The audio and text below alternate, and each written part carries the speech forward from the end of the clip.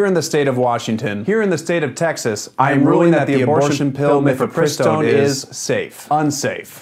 But we ruled it safe and effective several times over 20 years. Yeah, I agree with you. It's one of 2 pills used in combination in more than half of legal abortions in the US. I've ruled that the studies on the pill do not support the FDA's conclusion. He's just saying that because he's anti-abortion. My ruling is paused for 1 week while y'all figure out what you're gonna do. Here's what we're gonna do. We've appealed the decision in Texas and we're asking the appeals court to make a decision by Thursday at noon. And we will not stop prescribing mifepristone until we've received directions from the FDA. And just a reminder that people have used the pill for 20 years.